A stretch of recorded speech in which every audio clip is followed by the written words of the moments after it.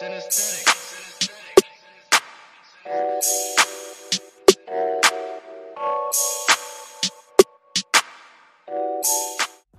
news, breaking news on Prince Mill Entertainment TV. Subscribe to the channel. Remember, guys, to follow us on all our social media platforms on Instagram, Prince Mill Entertainment, Facebook, or Prince Mill Entertainment.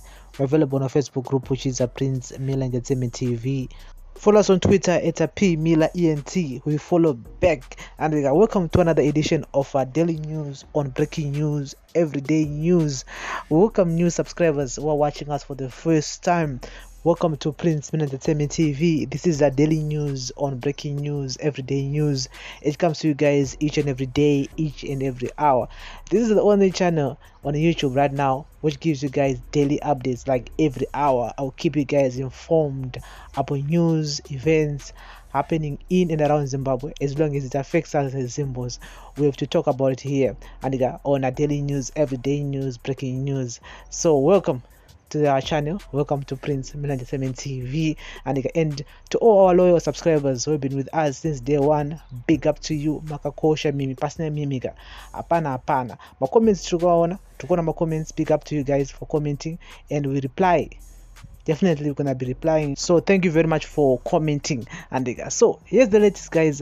Zanu-PF as 2023 presidential candidate Emmerson Mnangagwa has urged our party members to gear up for the coming elections to ensure the governing party retains its power.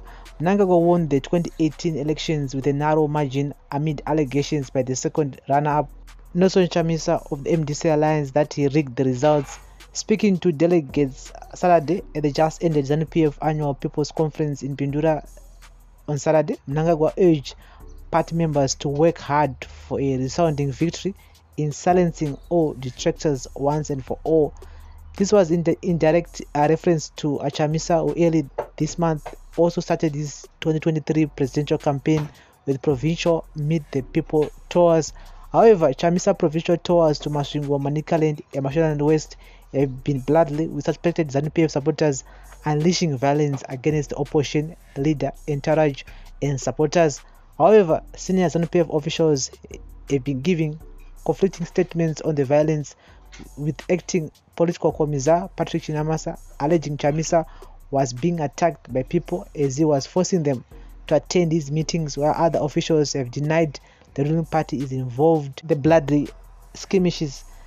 The journey towards a resounding success for 2023 elections for Zanu-PF has already begun.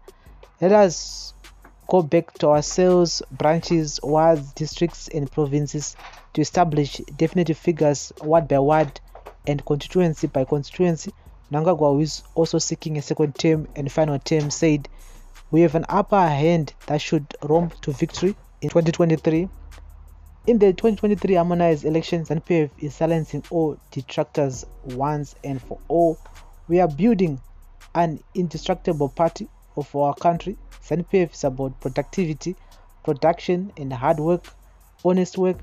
We are a rejuvenated party, and we are on an irreversible mission to improve the quality of life of our people.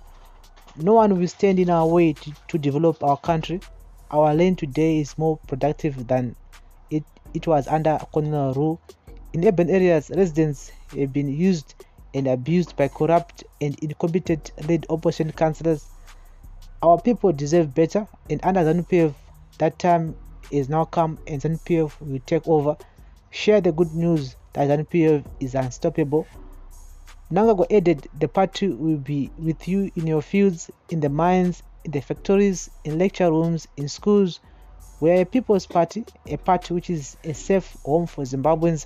However, there are fears the 2023 elections married with violence, which causes of political disturbances perpetrated by suspected Zanu-PF activists on the rise against opposition supporters." So guys, that's the latest here regarding to the elections. It seems like we are now in on the election mood, and Zanu-PF is saying that we need to gear up from the cell to the wards to the districts.